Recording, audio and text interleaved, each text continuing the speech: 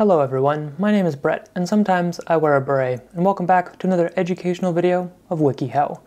Been a while, hasn't it? And I know you guys probably even forgot about wikiHow. Good for you, but not me.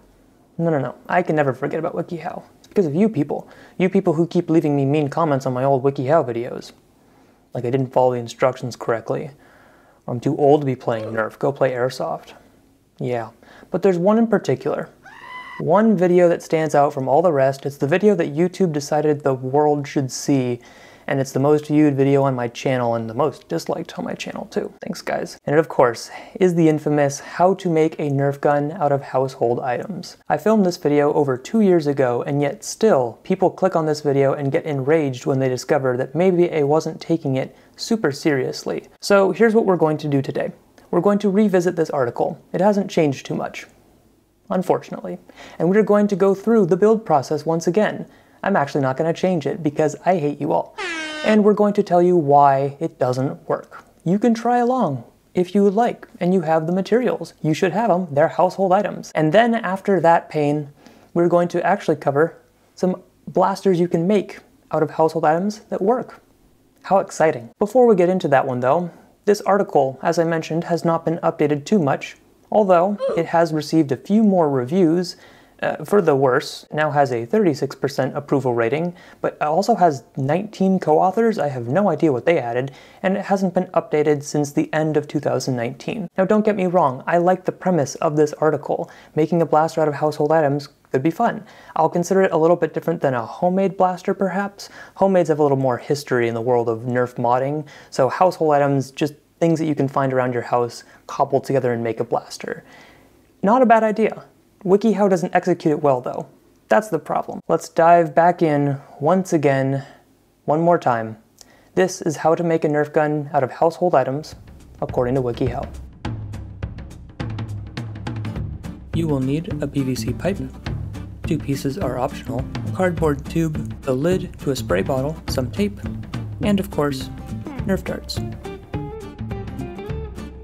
Number 1. Get a cardboard tube and a PVC pipe.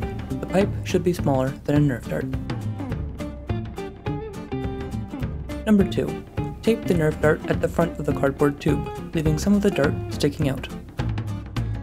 And pause. Let's pause it right there because I can hear some of you guys screaming already. Brett, you didn't do it the right way. You did it the same way as last time. Why would you do this to us? Free! But let's talk about these things, because this is the most common complaint. These first 2 steps, honestly, are the most common complaints in my original review. The first one, of course, a PVC pipe that is smaller than a Nerf dart. Here's a Nerf dart. I don't know every size of PVC pipe out there, but when my mind thinks of PVC, 1/2 inch comes to mind. There are other sizes, of course, but can you name me a PVC pipe size that has a smaller outer diameter than the inner diameter of a Nerf dart? I don't think you can. They probably want a straw that's going inside of the Nerf dart. Now with my experience, when I've seen blasters that have straws that poke into a Nerf dart, they usually, like a straw would, suck. Save the turtles. And of course in the article they don't specify what size of PVC either, so what am I supposed to do? Use a straw? Go with that word? Or go with a size of PVC? Well, I went with PVC because I know that 1/2 inch PVC Nerf darts slide through really easily. So instead of putting something in the back, I just said we're going to have the dart slide through the PVC. And this makes it a bit redundant to have the cardboard tube. That's the next point. Is it really too weird that I would assume, or anyone else might assume, the cardboard tube might be like the size of a paper towel roll? So they actually want this to be what the Nerf dart goes through, so I'd have to like cut this and make it smaller. Why use that when I can just put the Nerf dart inside of very secure PVC? So cardboard tube is dumb, and it's redundant at this point, but that's me making an interpretation. Furthermore, it says in the second step to tape it at the front of the cardboard tube. In this case it would be tape it at the front of the PVC pipe. They don't think that it's a good enough seal, so they're trying to create pressure by taping the dart and then having the end closed, or they're trying to keep it in place so it doesn't fall out. Someone decided that it was a good decision to tape it at the front. Does that answer your questions? No? Alright, moving on. Number 3. Remove the lid from the cleaning product and spray all the liquid out. Number 4. Make sure to keep the top part of the cleaning product to use as a trigger. Number 5. Create a hole in the cardboard tube that allows enough room to spray liquid. Number 6. Tape the rest of the lid on so that the PVC pipe and the trigger are about 7 inches, 17.8 centimeters away from each other. Pause again. Now this is the most specific step in the article, and it finally acknowledges that inside of the cardboard tube is supposed to be the PVC pipe. It didn't actually say that before, so good job. Now, I don't understand why it's so specific with that 7-inch distance. Wouldn't it be more important to specify for this nozzle that it's securely fastened or taped to your, well, they say cardboard tube, but we're using PVC now. Doesn't this matter? Having this connection secured would ensure that your airflow goes to the dart. But what do I know? They got 19 co-authors. Number 7. Add a piece of PVC pipe where you can to hold on to. Hey look, another mention of PVC pipe. So not this size most likely, but the size of a straw? Have fun gripping that. Number 8. Place a Nerf dart in the PVC pipe at the front of the gun. And number 9. Pull the trigger, then let go completely. Oh no, it didn't work. How could I have gone so wrong? Well, up to this point we know a few reasons for why that might be the case, but let's touch on some final reasons and close this sad story out. The first one, of course, once again, the PVC pipe was not really noted as being attached to the spray nozzle. And in this case, yes, I more mean like the straw, but they would want to actually have that connected with tape or something secure. On the picture it shows around the cardboard tube, the outer unit that they wrapped tape, but I don't think that would be enough. But of course, the main reason does have to do with the spray nozzle. This does not have enough power, does not make enough airflow to launch a dart. It doesn't matter if you have something that has a streaming option or a spray option. None of them will have enough power to launch a Nerf dart. They did allude to possibly spraying liquid at one step. They said, to clear it out and then you might actually use liquid, and some people asked before if that was supposed to be the case. Well, obviously it doesn't show in the final product. There's no liquid coming out, it's just air. Is that gonna do the trick? Water? No. Not enough pressure built up with that water to actually launch a Nerf dart out of this. And furthermore, if you are going with the method that wikiHow describes, you have cardboard all around the unit. So as soon as that cardboard starts getting wet, it's done. But we can't completely abandon wikiHow without looking at some good old-fashioned Q&A, and these are new ones since the last time I looked at the article. Community Q&A. How far does a Nerf gun out of household items fire? If you make it right, it can go up to 30 feet or so, which is impressive for a homemade blaster. Very impressive. I doubt that impressive. I don't believe that at all. Why should I tape the Nerf dart at the front of the Nerf gun? To see if the Nerf dart you have fits the tube so it can shoot. It ensures it lets airflow in the tube. Not helpful. Yeah, good attempt at answering that one, but nope, I don't believe that one either. Sorry. You keep saying that the PVC pipe should be smaller than a Nerf dart, but then you said that the Nerf dart should fit inside of it.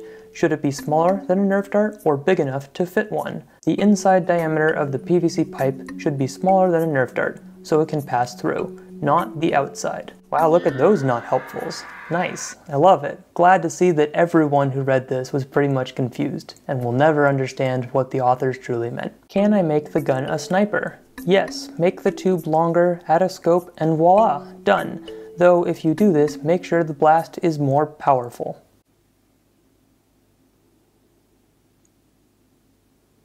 What size of PVC pipe do I need to make a Nerf gun? Any that looks smaller than a dart. Try to eyeball it. Don't overdo it though. If the pipe is too thin, it will quickly get bent. Well, yeah, you're not wrong, but good luck. But fear not. For we have our own brains and we can come up with things. And a lot of people correctly pointed out that one of the components of this blaster, if you even want to call it that, is the PVC pipe. Not a straw. This half-inch PVC works as a blaster in and of itself. Nerf even sells versions that are just repackaged and look a little nicer. But half-inch PVC, put Nerf dart in, I just launched a dart. Now this length may not be ideal for launching darts far, but it still does the trick. But what if you didn't want to use your mouth? What if you wanted other people to use this? Well, I have a really quick trick for you guys that will actually work, not like wikiHow. Let's take a look. For this blaster, you will need 1/2-inch PVC, a compressible water bottle, Scotch tape, stronger tape such as duck or duct tape, and of course, Nerf darts. Number 1. Remove the water bottle cap. Number 2. Take a small piece of Scotch tape and place it over half of one side of the PVC pipe. Number 3. Insert that end of the PVC into the water bottle. Number 4. Use a piece of tape to secure the PVC to the bottle. This should be relatively airtight and prevent the two pieces from separating. Number 5. Now insert a dart into the end of the PVC so that it drops all the way back. Note how the dart won't fall into the water bottle, nor will it fall out of the front. And number 6, quickly squeeze the water bottle to fire the dart. The faster you squeeze, the farther it flies. And here it is. You probably shouldn't use it as a club yet, but this is the water bottle tube mod. It works just fine, honestly. It's a nice little alternative if you don't want to just keep blowing darts out of it. Now, unfortunately, as you crinkle the water bottle, the best way to reinflate it is to blow into the PVC pipe and, okay, great, now you're using your breath again like a blowgun. You can add some different lengths of PVC and you can load multiple darts, so that's kind of fun. It's obviously not super powerful, but you could replace this water bottle with other compressible hydration device and get creative. I think there's something to be said about this design. It's simple, it's probably something you can build around your house, and even if you don't have a PVC pipe, I think you guys could come up with something that works just as well. That's a take on an air blaster, one that at least works better than what wikiHow came up with. But what about something that has just a little more power? Could we get something with a trigger that's reliable? Maybe not a springer, because springers are kind of hard to come up with like really simple household items, but how about a stringer? How about a rubber band thing? How about something simple like that? I think we could do it. And someone actually did already. As I was racking my brain for an idea, I did find something on not wikiHow, but of course Instructables, the paper Nerf gun crossbow. So I've condensed the instructions here, follow along if you'd like to, and let's get building. For this blaster, you will need a hot glue gun with glue, 4 sheets of paper, a pair of scissors, Scotch tape and stronger tape, a clothespin, a rubber band, and of course, Nerf darts. Number 1. Take 1 sheet of paper and, at an angle, roll it into a thin tube using tape to secure the end. Do this 2 times. For extra strength, roll the last 2 sheets of paper together as previously shown.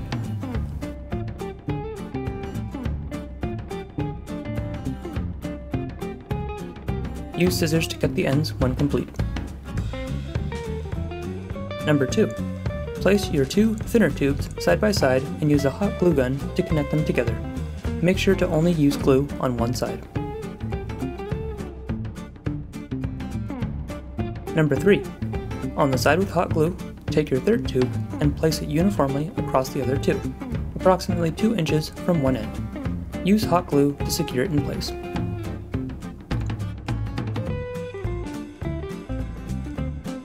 Number 4.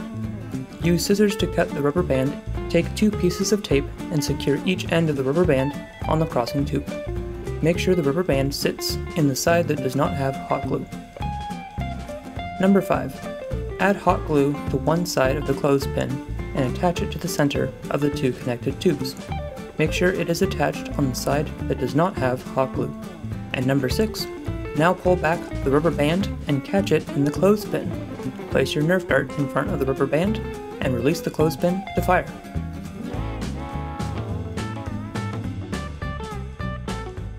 It is done, and I really like it. I think this is anything you could ever want out of a very straightforward household items blaster. And yes, you may not have access to everything on this list, but I think you could come up with some replacements if you really needed to. And honestly, it's not that bad. Like, I don't have the chronograph numbers for you, but it's not terrible, and you could probably make it even more powerful if you strengthen some of these components. One minor thing I did to improve this as well, in my opinion, with the setup as shown before, the darts will probably fall out on the sides. So what I did was I took a small piece of tape, I folded it over itself, and I put it on top of the clothespin. So now when I hold it and I move it a little bit like a normal person might, it doesn't immediately fall off. And it's really simple. You watching this, go make one of these. I think it would be fun. Send a picture of it to me on my email or my Instagram, Facebook, tag me somewhere with it. I want to see what you guys make with these.